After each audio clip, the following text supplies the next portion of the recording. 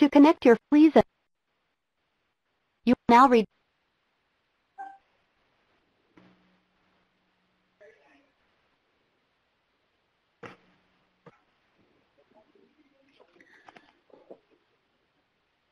Good morning. This is Peter Benson.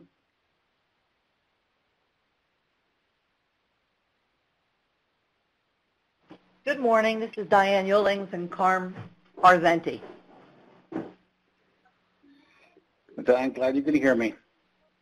Yes, we can hear you very well. Thank you. Hey, Peter. Good morning. It's Justin, and we're here at the U.S. Saudi Business Council.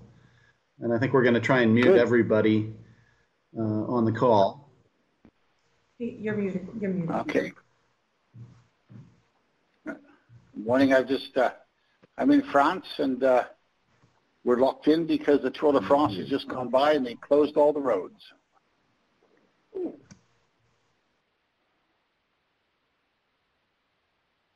Yep, now read.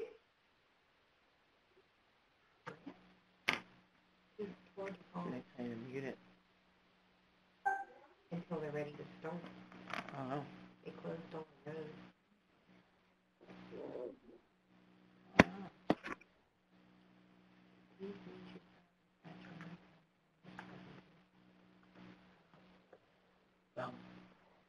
Good morning. This is Peter Benson. Maybe other people.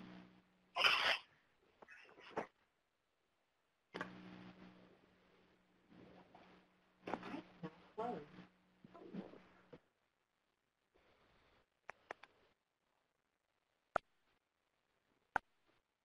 All the roads.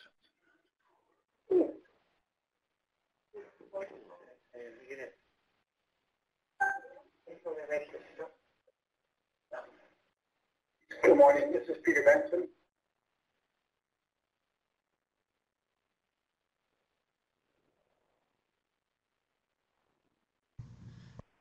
Peter, we can hear you. And everyone else, please mute your microphones.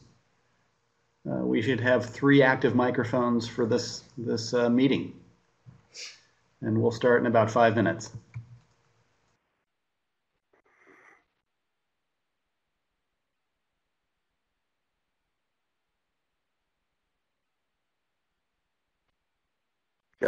Justin, you can still hear me. Is that correct? Yes, Peter, we can hear you. I'm just on mute right now. Thank you.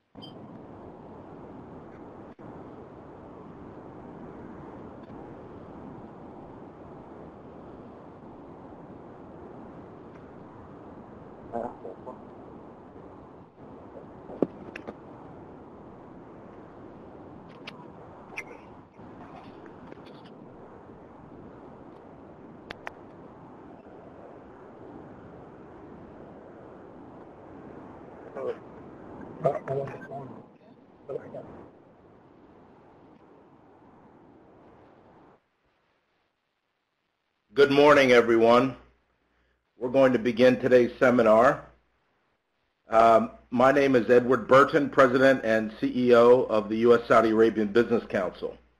And I am pleased to welcome you to the Council's webinar on the Kingdom's new commercial specification standards and the implementation of this new program that is already underway.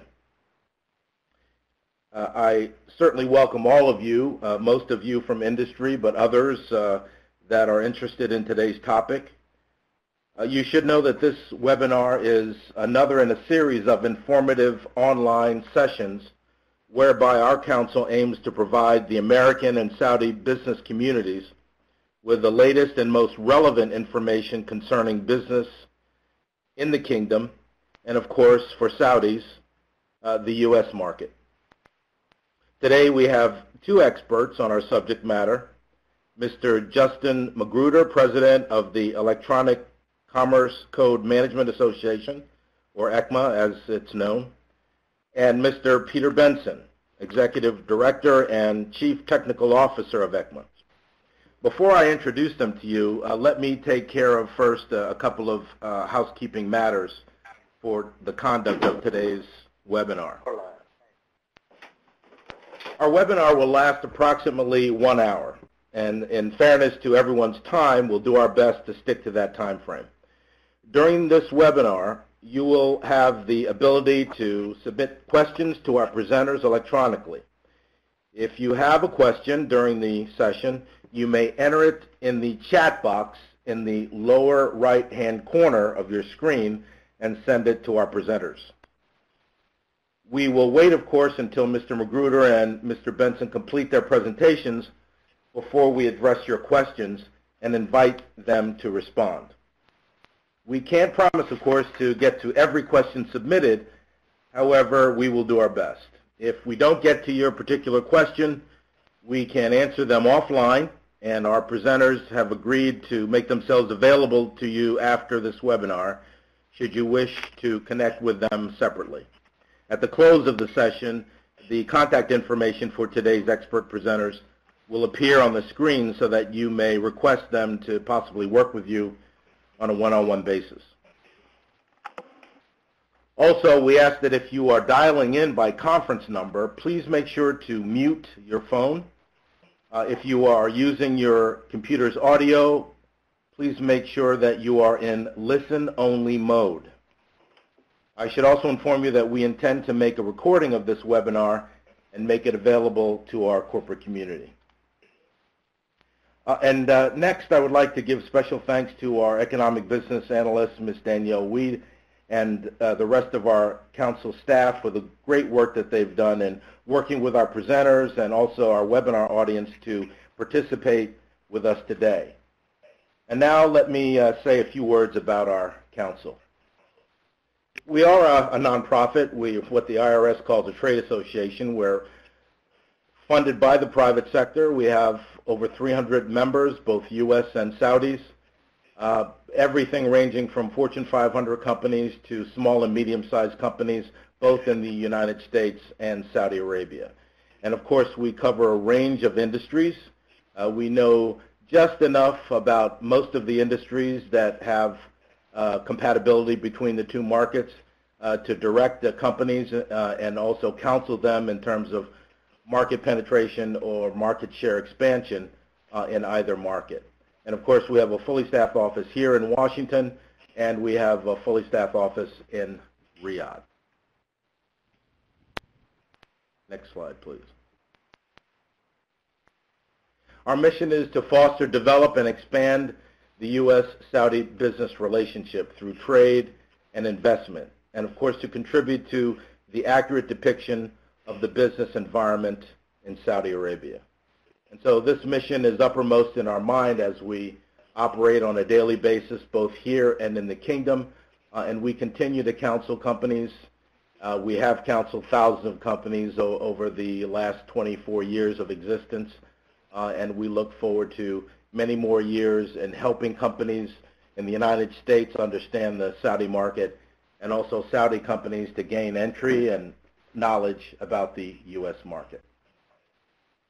Next slide, please.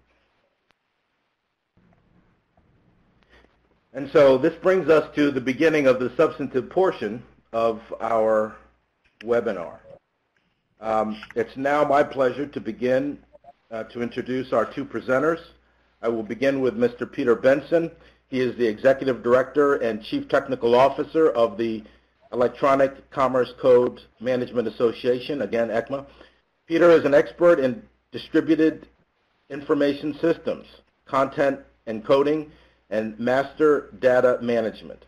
He designed one of the very first commercial electronic mail software applications, WordStar Messenger, and was granted a landmark British patent in 1992 covering the use of electronic mail systems to maintain distributed databases. Peter designed and oversaw the development of a number of strategic distributed database management systems used extensively in the United Kingdom and the United States by the public relations and media industries. From 1994 to 1998, Peter served as the elected chairman of the American National Standard Institute Accredited Committee, ANSI ASCX 12E, the standards committee responsible for the development and maintenance of EDI standard for product data. Peter is known for the design, development, and global promotion of the United Nations Standard Products and Services Code System run by the UN's Development Program. As an internationally recognized commodity classification, and more recently for the design of his association's Open Technical Dictionary, or EOD as it's known, which is an electronically recognized open technical dictionary based on the NATO NATO codification system. Peter is the project leader for the ISO 22745 and ISO 8000, as well as the ISO TC 184 CS4 Quality Committee Convener. He is an expert in the development and maintenance of master data quality, as well as an internationally recognized proponent of open standards that he believes are critical to protect data assets from the applications used to create and manipulate them. Peter Benson holds a French baccalaureate in mathematics and physics, a bachelor's degree in agriculture, and master's degree in marketing from London University. And to economize time, I'll now introduce Justin Magruder. Justin is president at NOTIC, chairman at ECMA. His specialties are customer insights and predictive analytics, product design and analytics, market data, low latency data, making big data seem small, data warehouse design, reference and master data management and architecture for collateral management, client and counterparty, product, instrument, pricing, data quality management, flow, profiling and processing, market data analysis, selection and sourcing, metadata data management, ETL architecture, transaction data management, financial market data, financial transaction process management.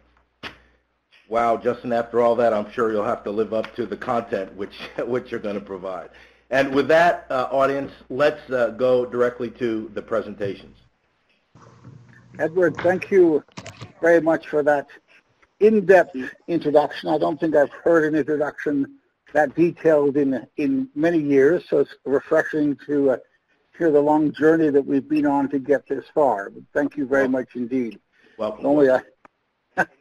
Anyway, I'm going to sort of have to rely on Justin on the slides because I'm blind in terms of my the actual bandwidth is not bringing the slide through. But luckily, I have another version of it.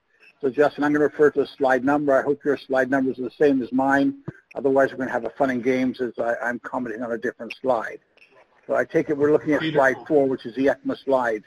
I take it that's correct. We'll make it work, Peter. And yes, we're on the We way. know we'll make it work. Okay, so basically ECMO has been working on a project in Saudi Arabia for now almost 7 years. We did an original pilot for the National Industrial Development Cluster Program, and basically we were asked to see if it was possible to basically bring data together from major stakeholders, major companies in Saudi, and allow them to get a common view of what they were buying and what they were using as a step towards localization. And it proved immensely successful. We proved it was possible to bring this data together. And the reason it was possible is that Aramco and SABIC and SEC, SECC were all using the same basic standards for describing goods. They were using the ECMO Open Technical Dictionary as the coding mechanism, and they were actually using many of the code systems that we've been developing for the last 20 years. And that was the first step that we could actually bring this data together. So I want to just, with this project that we're working on here, has a very specific goal. Of course, its underlying goal is localization, but it's actually linked also to the military supply. There are 7 stakeholders, 7 armed forces in Saudi who do not exchange data on what they're buying as well as they could, as well as different NATO organizations do. And part of this process and project was to improve the visibility of what they were buying across the different armed services and also across all of the commercial stakeholders. So, Justin, if you go to slide 5 first. So if you see on this slide the logos that are there, of course the logo is MEIM in the middle of the screen. They're the underlying sponsor of this program. On the left-hand side, you have the Industrial Cluster Development Program, who've actually been guiding this program since the beginning. And on the right-hand side, of course, you see the logo of the Armed Forces. They are a major player, a major contributor in this project. And the project basically is the implementation of ISO 8000, which is an international standard for quality master data. By implementing that standard, the data becomes more visible, and as you'll see from this presentation, there's lots of things that can be done, and that's really what we're looking at. If you go to slide 6, Justin. Yep. Okay, so the goal of the project is to support localization's efforts, not only of NIM, but also of the Ministry of Defense and large commercial firms. We are creating what's called a NATO Codification Bureau. This is an actual bureau inside Saudi that will control the participation of the Saudi military within the NATO system. NATO has a system where all the participants in NATO actually exchange material master data and vendor master data. It's called the NSN, NATO stock number, and the NCAGE, the NATO Commercial Entity Code. So they share the information amongst themselves so they can cooperate more effectively.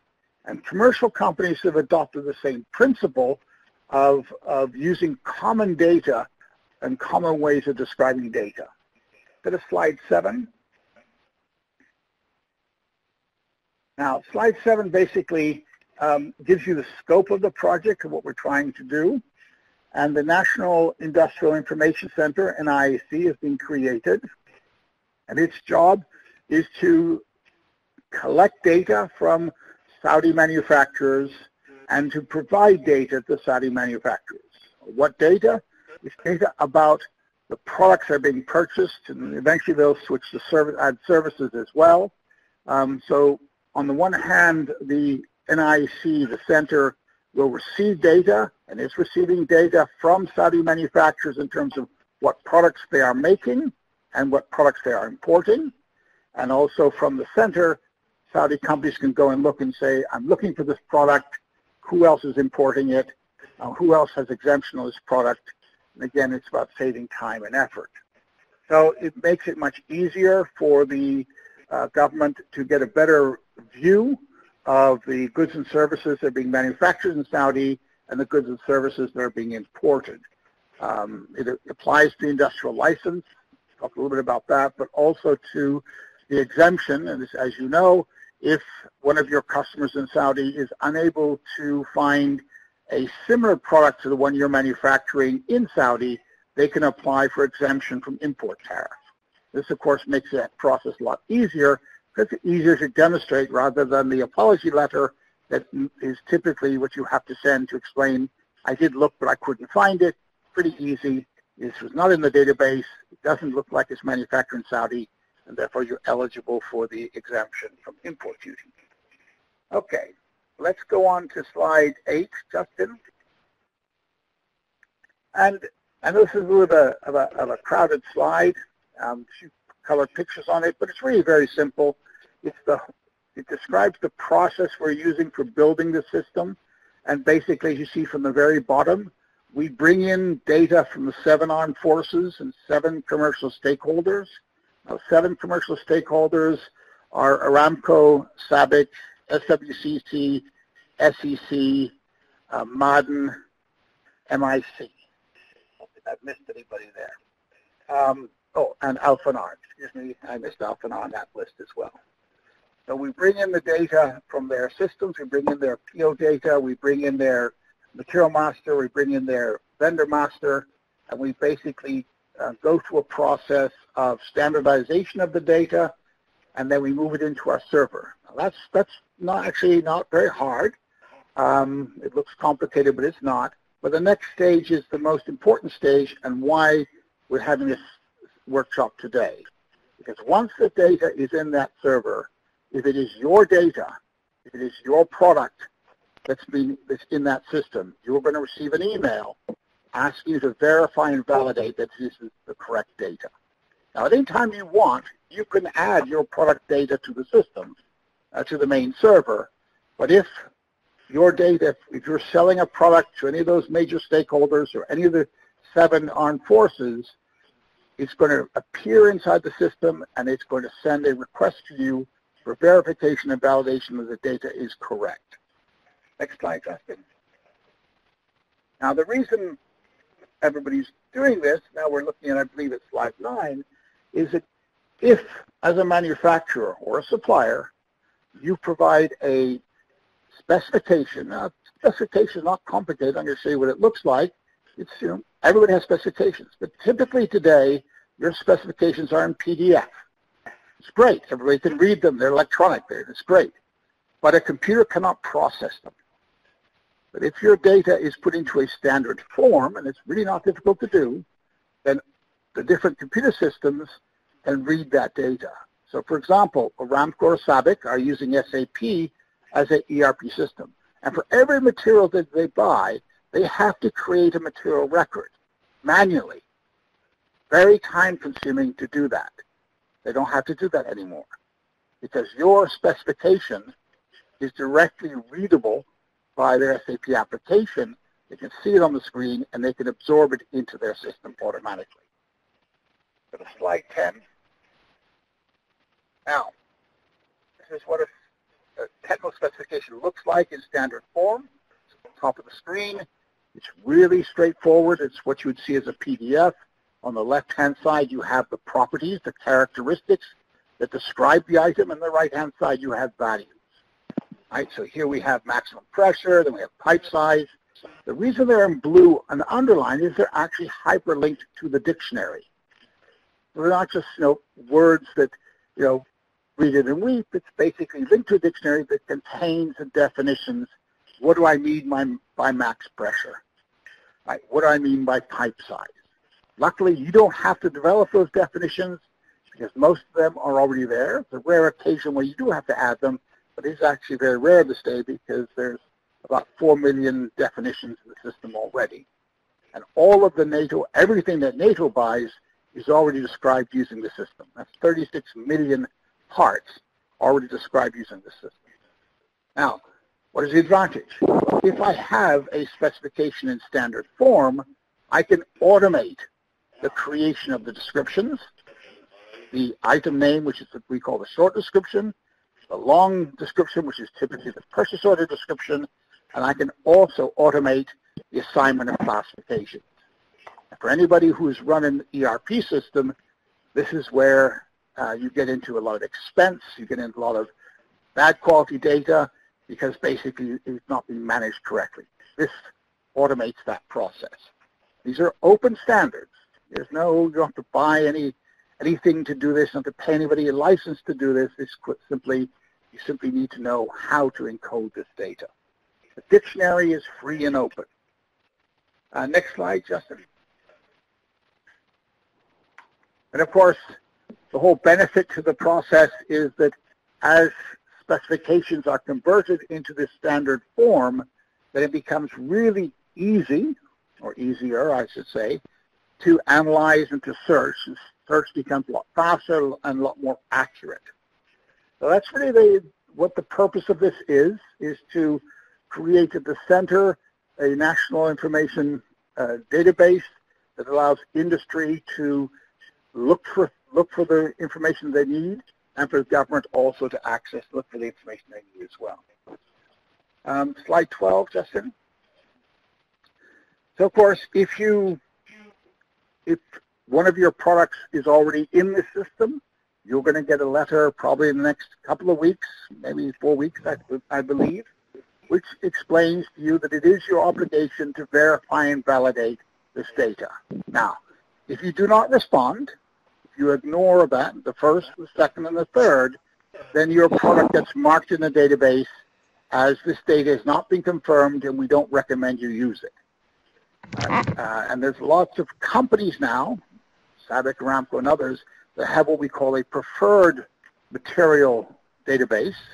This is what they're recommending inside the organization. If you're going to buy something, you want to be looking at the preferred material database, and you cannot get on the preferred material database unless your data has been validated. So there's a real benefit to making sure you control the data. Now, the suppliers and manufacturers are actually control what they say about their product. Nobody tells them how to write a technical specification. It's only how you encode it. So think about it as PDF. Whatever you write in your specification, instead of converting it to a PDF, you're converting it to a standardized electronic form, which is easier for a computer to read. But nobody's telling you what characteristics you have to put to describe your item. Now, there is one other piece to this, which Justin's going to be talking about a little bit more, is that beyond having a specification of your product, all your part numbers must also conform to a new standard, ISO 8115. Now, it's really simple. It's probably the easiest standard to conform to. It simply says that your part number must identify who you are. So if I see a part number, I know whose part number it is, which means you must put something in front of your part number, your name, for example, as long as it's registered, that says this is a part number. For example, Alphanar has lots of part numbers, and it says Alphanar : and their number. Makes it very clear to everybody that this part number was issued by Alphanar. And of course, if you want to know the specification of this item, well, Alphanar is the authoritative source. Now, as Justin's going to explain, there's two types of prefixes you can use. The first prefix is a NATO NCAGE. If you're doing business with the military in any country in the world, you will have an NCAGE, the 6-digit alphanumeric number that comes from the NATO database. You can use that as your prefix. There's no cost to having one as long as NATO issues them to you. However, you can also, as Justin's going to explain to you, you can also have a commercial prefix, but you must register it. So commercial prefix is a branded prefix. It's typically your name or short abbreviation of your name, and that is in fact what you use as a prefix to your part numbers. So I use the example of SKF because I can spell SKF. They make bearings or Timken bearings. Instead of just having a number, it says SKF : the number. I know that part number was issued by and it belongs to SKF. So it's pretty simple stuff. And that prefix, that commercial prefix, is very much like a DNS. You basically register it and you pay every year to maintain it, but it's a very nominal fee. Anyway, Again, I will be able to answer questions at the end, and if you need anything, you of course contact me. And of course, I believe this presentation is going to be distributed as well. So I'd like to pass the baton over to Justin. Justin is responsible for the management of the prefixes. I'm responsible for managing the technical specifications and managing the registry of those specifications, and Justin is responsible for managing the registry of the prefixes. Justin, over to you. Thank you, Peter, and thank you, Ed. And it's nice to see a large crowd here today to learn about the new standard and the application of the standard. I'd like to say at the beginning, Ed, that long list of my skills that you read is not going to be easy to live up to, and I don't think I'll be able to do that today. But I do want to just add a little bit of color. I met Peter about 10 years ago in a job at a large financial firm that is responsible for a significant portion of the global credit markets operations. And I'd spent about 25 years, beginning my career on the floor of the New York Stock Exchange 25 years ago. And I've been involved in the automation of order management and processing for the financial services sector, for large firms in the financial services sector for my entire career.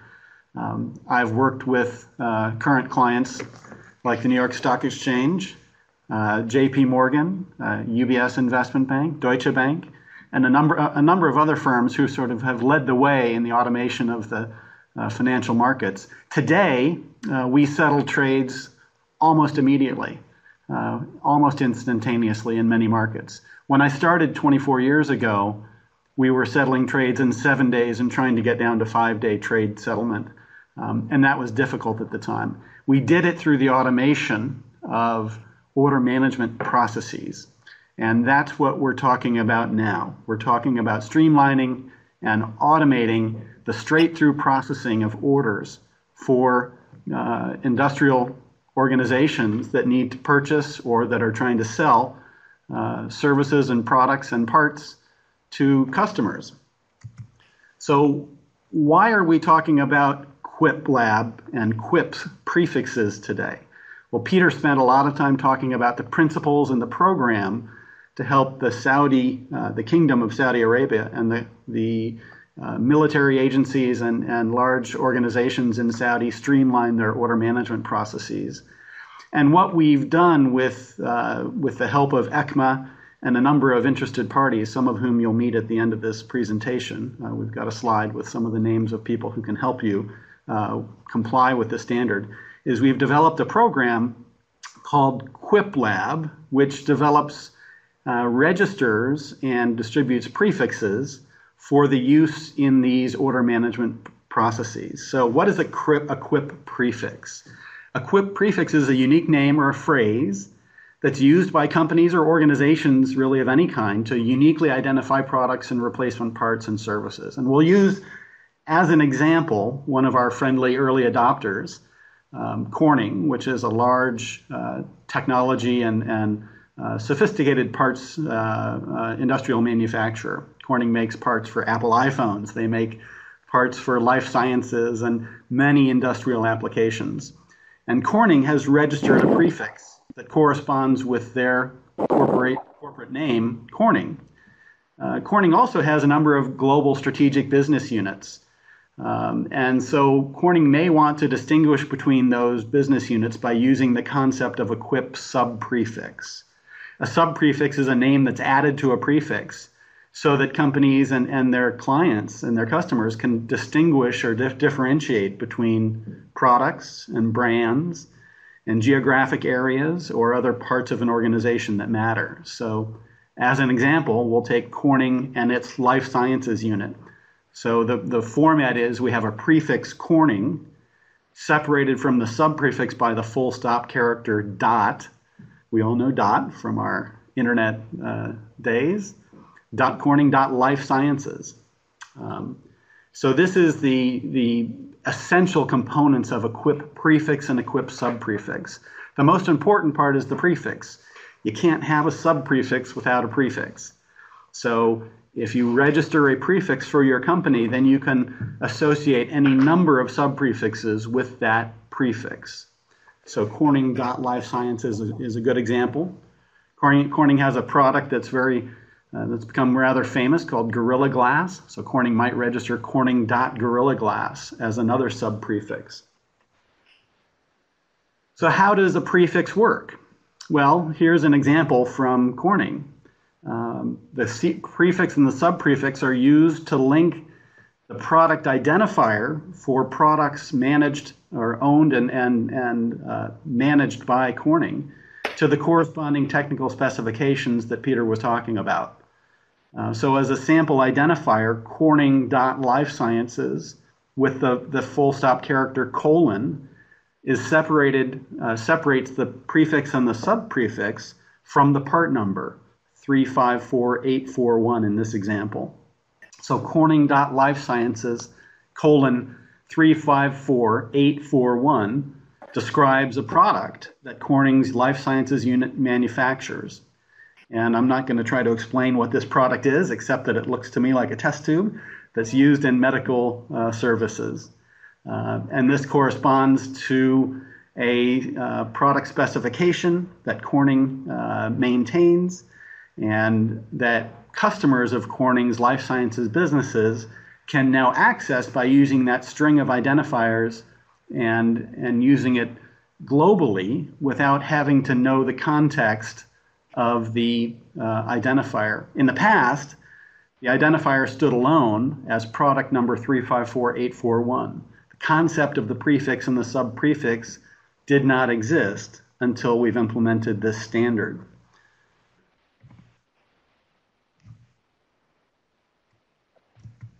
So why should a company register a prefix?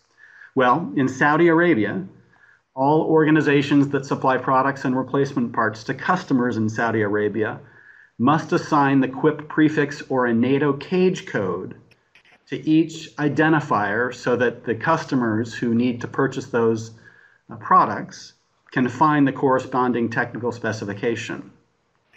And all organizations that supply products and replacement parts must also format their technical specifications to comply with 22745 so that they're searchable, so they're machine readable.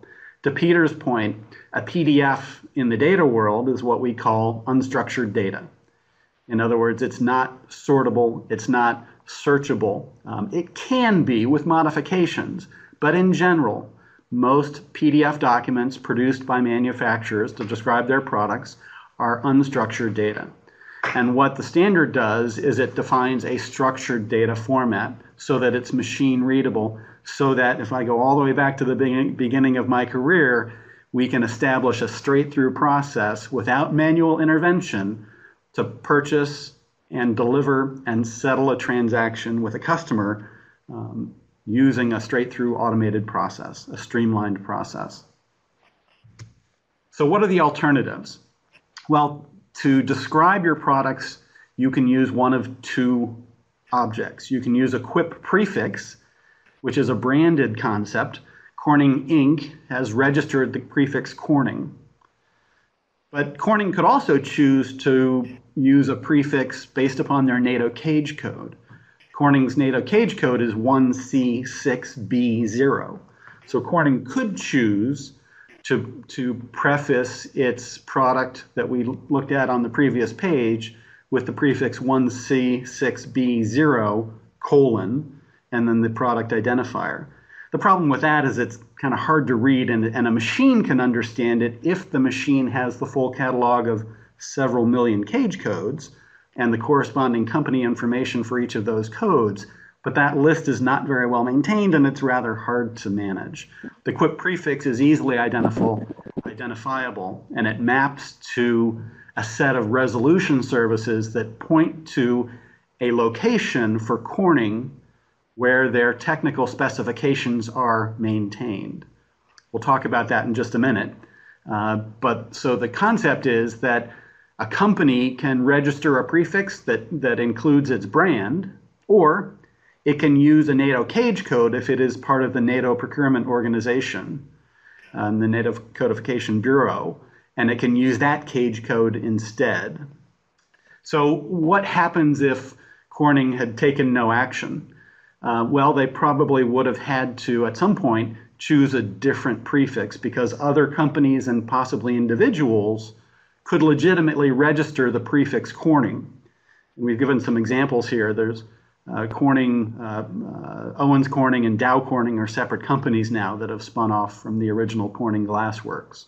The Corning Museum in Corning, New York, or the city of Corning, New York, or a gentleman named Ron Corning could all register the prefix Corning and use it legitimately in the same way that domain names are assigned by ICON and the domain name world has evolved. We've tried to leverage that domain concept when we developed the prefix standard. So the alternatives, again, are a prefix or a cage code, and then if you have a prefix, you can register sub-prefixes to further identify parts of your organization. The cage code doesn't really have that kind of precision, so one cage code will have to suffice for an organization. So what are the benefits of the QUIP prefix registration? First of all, this year in 2017, you can comply with the Kingdom of Saudi Arabia's requirements. Secondly, and probably more importantly, I think compliance is critical, but it's relatively easy to comply. But more importantly, I think you can protect your brand as this new concept of quality identifier prefixes and quality identifiers becomes prolific. And straight-through processing becomes an important concept in industrial procurement and supply chain management programs. And to be honest, this really helps your customers. If you're a manufacturer and you have hundreds or thousands of parts, you can really simplify the purchasing processes for your customers.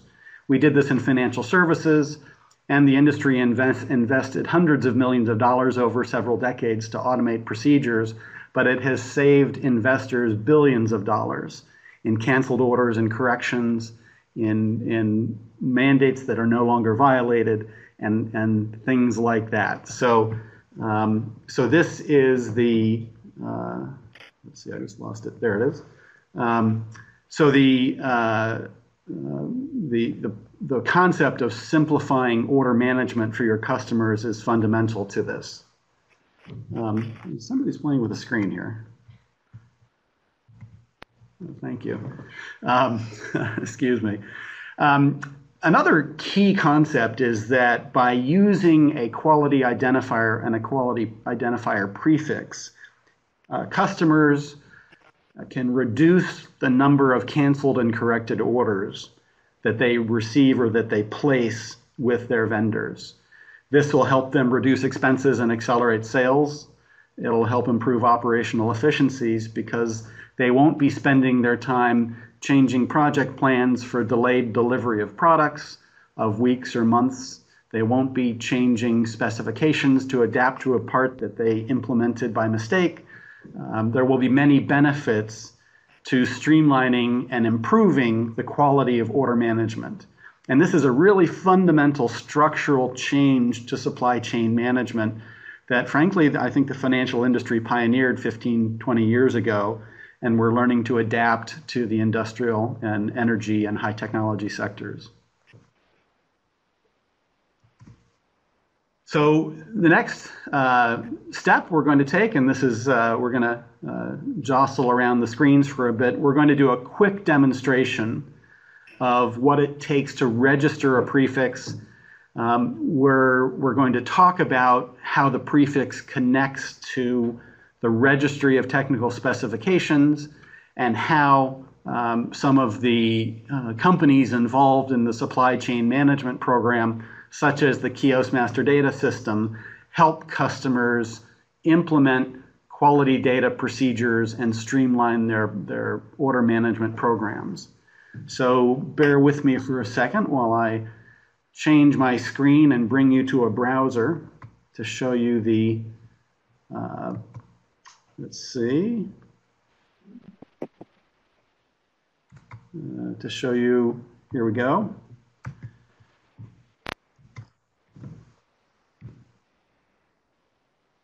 So there it is. Okay. So this is the home page of the first QUIP registry service. ECMA manages a registry of prefixes with the corresponding resolution server IP addresses. And this is the registrar system that companies can use to register their prefix and to assign that prefix an IP address or a domain name server location so that customers looking for that prefix and the specifications that that prefix is associated with can simply Google or quickly look up that prefix and that part number and find their way to a repository such as the ECMA ETSR repository. So in this case, the QUIP lab, just like as if you were going to a domain name registrar like Network Solutions or GoDaddy or someone like that, the first thing that you're allowed to do when you look at the QUIP lab website is to search for a prefix. So for argument's sake, I'm going to go into the browser bar and I'm going to search for the word Corning, because I heard Corning is an advanced company and I want to be a domain troll and I want to sell it to them next year for $10,000. No, I'm just kidding. I may have a legitimate reason to search for Corning. So it looks like this prefix is not available for registration. And that's because Corning came out very early this year in February as we were developing prototypes, and they decided that they'd like to prototype this approach with their products and services. So I'm going to pick another prefix and I'm going to say, how about motors, just a motor company, as if I make motors of some kind. Well, motors is available. So if I'm General Motors or a company that manufactures motors and I want to claim that kind of name, I can go ahead and register it. I'm going to pick another one. I'm going to see if I can register ECMA. And let's see about that. Nope, ECMA is not available because it's been registered by ECMA. So I'm going to do one more, and this one I hope should work well, just like the motors one did. I'm going to pick GM. Now, GM could be claimed by General Motors or General Mills or any number of companies that have those initials. It could be claimed by a person named George Miller or someone like that if they had products and services that they were trying to market to other companies. This is really just like a domain name concept. The purpose of that example is that we want to make sure people understand that there is no technical limitation to the prefix except those that we describe in the registration process. So I'm going to choose to register this prefix, and it's going to take me to a page where I can go ahead and begin to fill out information about the prefix that I'm going to register. So here's where you can find the specific rules that we've implemented for prefix registration. So it must be between 1 to 100 alphanumeric characters. So it could be 1 character, it could be 100. Technically, the ISO standard says that a quality identifier could be up to 254 characters, but we've reserved the last 154 characters for that identifier, for the product identifier that's an internal piece of property of companies that manufacture products. QUIP may not include spaces, so we can't have blanks.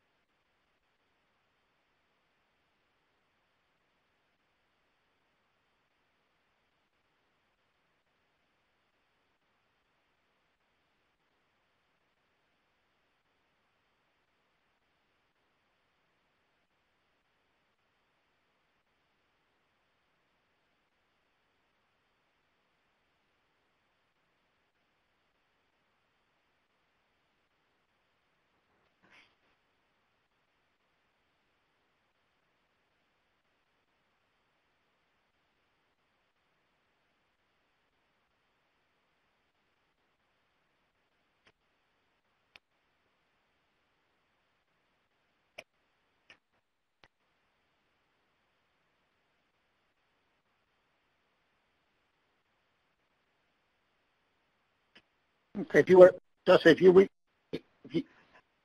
you could read the question, I only see part of it on the screen, so if you read the question, I can probably assist you in answering it.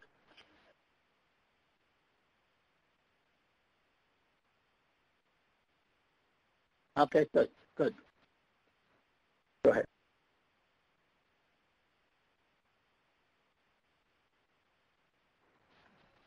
Well, at the moment, of course, anybody who's selling to any of the armed forces or the major stakeholders, the very large companies, is subject to the program. But our understanding is that this is national, and that basically the expectation is that all products that are manufactured in Saudi Arabia will be registered, and all products that are imported into Saudi Arabia will also be registered. So the expectation is the National Industrial Information Center, its job is to track all the products that are made or that are produced in Saudi or traded within Saudi. So the sooner you register, probably the better. You know, you can wait until you receive the letter, but it's sometimes better to anticipate it.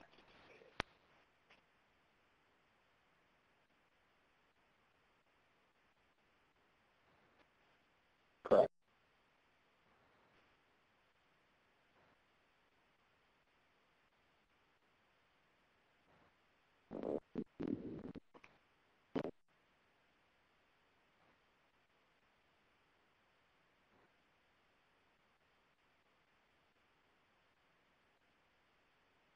Correct. Yes, it was designed. It was designed specifically to minimize any impact on IT. In fact, from the Saudi perspective, there is no change required to the industrial license system, no change required to the exemption system, because we're simply incorporating into the description of the products the actual part number with the prefix in front. So it was designed to be able to be used within existing technology, existing systems. It's usable in any SAP system today, any Oracle system, any Info system today as well.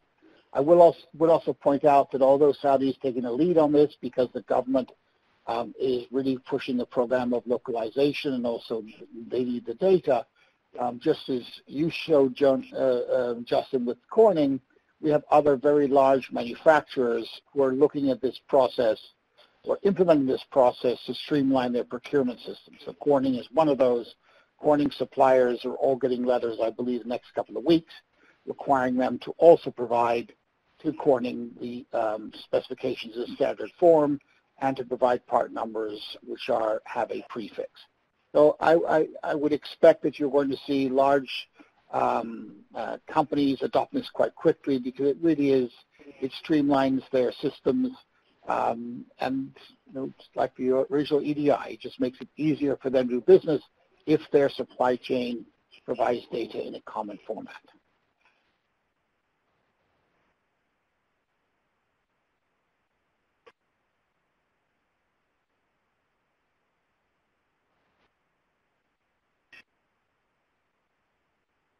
But, yeah, yeah, yeah,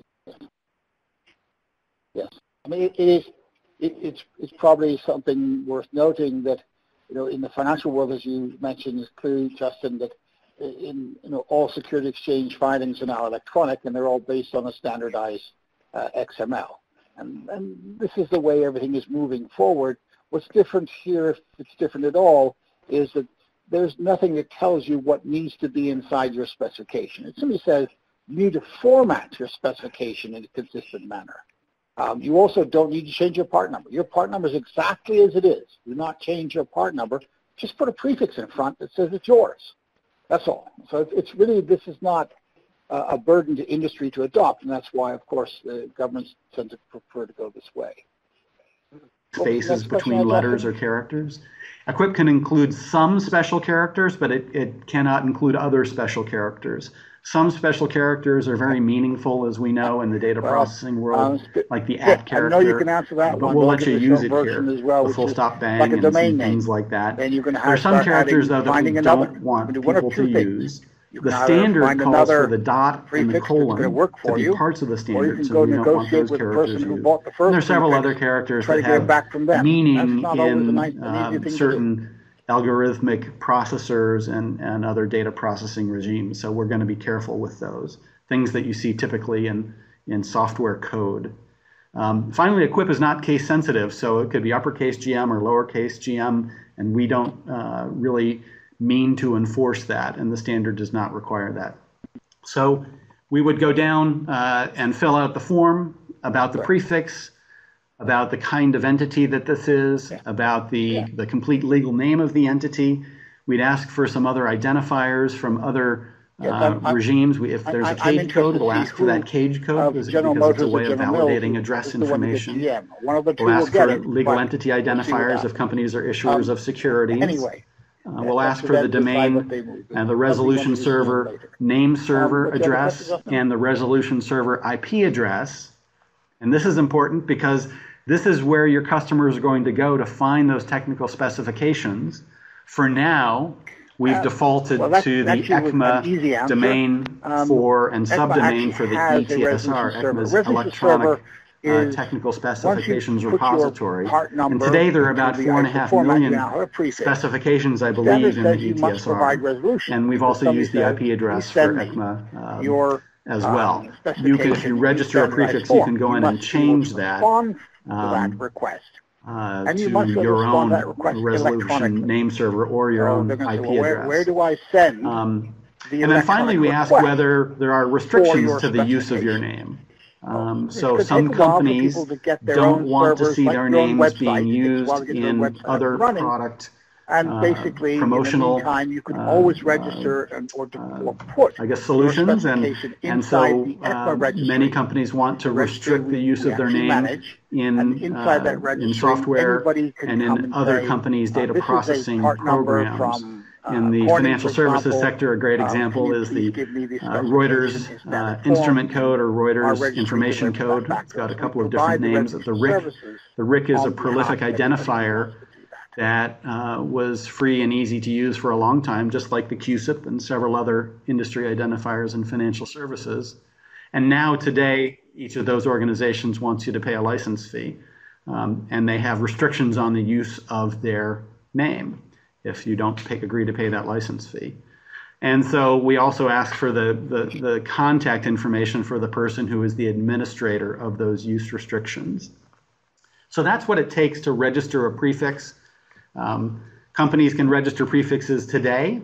I'm going to see if I can navigate back to the presentation. Let me see. Here we go. And share the document. Let's see. We're almost back. Okay. So what we showed you is the simple registration process. There will be a number of resources from ECMA and from many, I'm sure, consulting organizations and other internal IT organizations that will be happy to help companies understand how to implement this standard. But from a data point of view, it's a very, very simple process and a very, very simple concept. It's a concept that I think has been maturing again, primarily in the financial services sector, but in other sectors as well for the last several decades. And Peter's been one of the leaders in this space.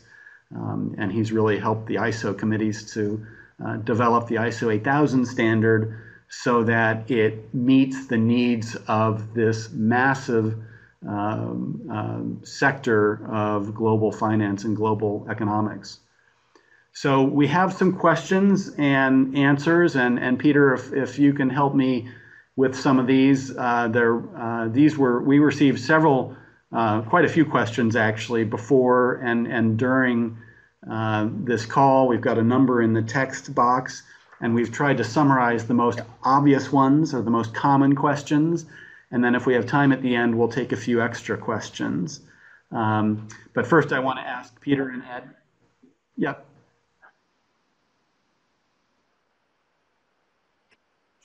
Sure.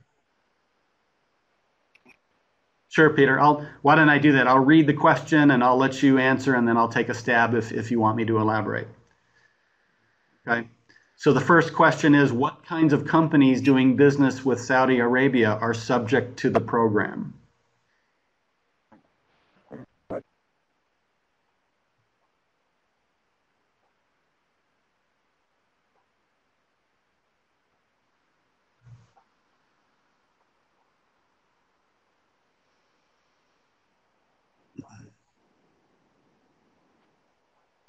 Yes, we expect, well, it's not, the native ones are there already, but we're actually seeing a very large increase in the specifications coming out of commercial stakeholders, Ramco, SABIC, and, Madden, and the other groups are coming into the system. So it's really, as their supply chain specifications come into the system, you're going to see that increase dramatically. And basically, the technical specification registry is designed to contain verified, and validated to that point, Peter, companies can register a prefix today. It's a relatively nominal cost. The quality of master data. And so I know that from having implemented this kind of master data, using tools like SAP and Ariba and Oracle Financials and others, this is a relatively simple implementation project for the IT teams managing your procurement and internal systems. We're really adding one or two fields.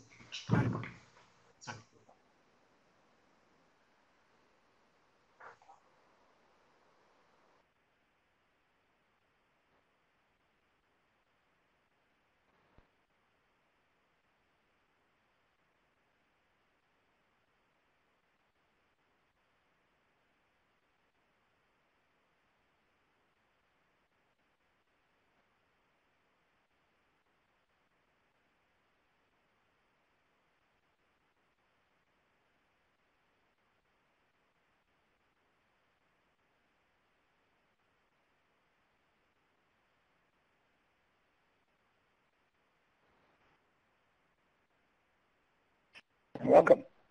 Good. Good luck, and again, we hope everybody, if you need any assistance, everybody, we're there to help and very happy to assist you in these implementations. Thank you. On behalf of the U.S. Saudi Arabian Business Council, Peter Benson, Justin Magruder, we want to thank you